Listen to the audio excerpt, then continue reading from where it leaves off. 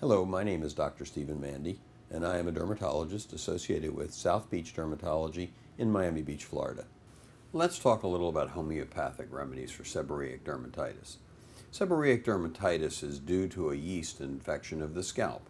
It also can involve the area between the eyes and alongside of the nose. It results in a red, itchy, and flaky skin. Seborrheic dermatitis is easily treated by using readily available over-the-counter anti-dandruff shampoos such as Head & Shoulders or Selsun Blue.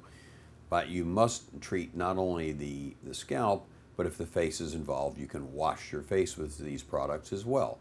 There is no problem using the shampoo on a daily basis if you wish, but they must be used at least 3 times a week to be really effective in controlling the problem. This is a problem that's difficult completely to eradicate and will recur from time to time. So for most patients, I recommend a sort of prophylactic position of using these anti-dandruff shampoos on a regular basis, either daily or every other day, to prevent the problem from recurring once it's under control.